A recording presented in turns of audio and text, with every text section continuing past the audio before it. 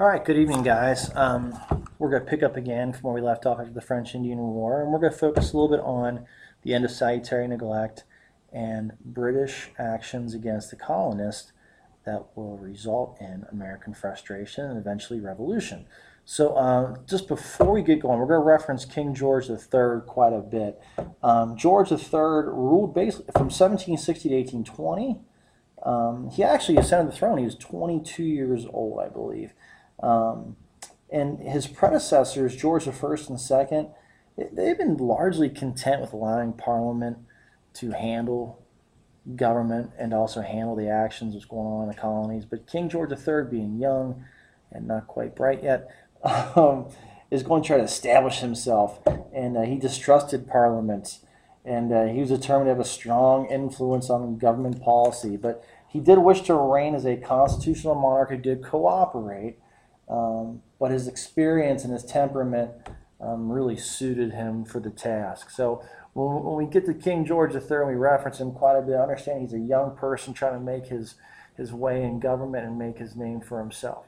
Now, we left off talking about the end of the war, and I want to focus briefly on Pontiac's rebellion.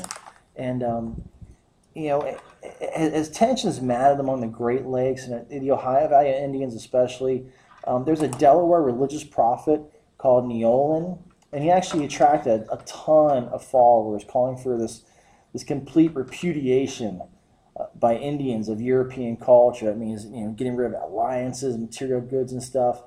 And meanwhile, other Native Americans hoped the French would return to power so they could once again balance the British and the French against one another. But political leaders such as Pontiac, who was an Ottawa Indian, drew on these sentiments, and he forged a explicit anti-British movement. And in the summer of 63, in the spring of 63 as well, they actually sacked and destroyed 8 British forts near the Great Lakes and caused some problems with 2 other ones in Pittsburgh and Detroit. But shortages of food and ammunition, and then a smallpox epidemic, which was actually triggered by deliberately infected blankets at a peace parley. Isn't that classy? We actually had a peace conference. We get them smallpox-infested blankets. And a recognition that the French would pretty much not return. I mean, they knew they weren't coming back. Led the Indians to surrender. And although the word of the uprising spread to Indians like the Southeast and Mississippi, the effective diplomacy of such men like British agent John Stuart, not from the Daily Show, but prevented violence from erupting in these areas again. But the Indian fears that result from Pontiac's rebellion, here you can see the attacks on this slide as well. But the Indian fears are going to contribute to what we mentioned in class the other day with the backlash of the Paxton Boys in response to the proclamation line sent out. So King George is going to act very quickly, as we read yesterday, talking about how we want to create this line for 2 big reasons. Number one was the security of our colonists, literally, as to quote him. And the second thing was to show the Indians just how just and righteous we were. We were going to no longer have these bogus deals with them and steal land. We were going to show them that we were truly the righteous people.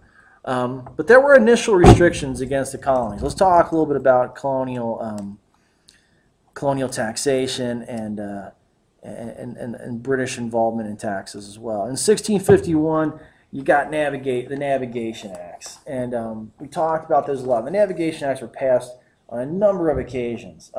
These were regulatory acts and regulatory taxes because they were regulating trade. Okay, when they tried to regulate behavior. So they placed high taxes on imports, and that was done solely to serve mercantilism, to serve the idea that, we're going to eliminate trade with France, we're going to hurt the Dutch and hurt the French and hurt the Spanish, we're only going to protect British trade. Things pick up a little bit. You have a molasses tax in 1733, a Woolen Act, which actually forbade the colonies to export woolen goods, a Hat Act for hat makers. They couldn't sell hats outside the colonies. Then even an Iron Act, which restricted the manufacturing of iron in the colonies because of its prevention from getting in the hands of the French, the Dutch, and the Spanish. So again, in all these situations, these were restrictions, but they were rarely enforced. They were only enforced when they had to be. And there's ways to get around them. There was, incredible culture of smuggling that took place in America. Now, during the French-Indian War, though, the issue we're going to come across is that smuggling was getting really big during the French-Indian War. So the British government took incredible measures to restrict this. And the one things they passed in 1761 are the writs of assistance. Now, essentially, to understand the writs of assistance, you have to look at what the intention of the British are really trying to do. Okay, basically, the writs of assistance allows British officials to board ships, to search in houses, to look through any private property in search of smuggled goods. Now, tomorrow we're going to talk a lot about James Otis and his case and the protection of the citizenry, and we're going to look at some of his documents. But he's going to lose this case. However, he's going to set a precedent that our property is precious. And this goes along with what we talked about the other day in class about the Enlightenment, about property laws and about the right to life, liberty, and property. Now, after James Otis's eloquent defense against the writs of assistance, the British are going to pass a series of acts under George Grenville. George Grenville and most of his supporters in Britain, they view these taxes as a small price for the benefit of the empire. He is going to have some people who are going to be against these taxes. William Pitt, who's well respected in the American colonies, is going to resist this too. Pitt objects in principle to Britain levying taxes on colonists. He basically says the colonists are being taxed by their own colonies. They don't need to be taxed again. And that's a huge issue in the discussion here between these things. But Grenville and his followers agree with Pitt that Parliament could not tax any British subjects unless they enjoyed representation in that body. But they're going to say that these actual colonists are represented in Parliament, even though they really weren't. And we'll get to that in a second. But the Sugar Act in 1764 is going to be passed. And again, Grenville's going to order the Navy to enforce this measure, and it did so very vigorously. Like a Boston resident's going to complain. I'm paraphrasing his quote. No vessel hardly comes in or goes out, but they find some pretense to seize and detain her. That the Navy is really starting to harp on confiscating ships looking for contraband. So that same year, even Pennsylvania's Chief Justice reported that customs officers were extorting fees from small boats for carrying lumber across Delaware to Philadelphia. So again, the Sugar Act is going to alarm colonists by sacrificing their economic interest and legal rights to the benefit of British merchants. What the Sugar Act is, in essence, it's very, very simple.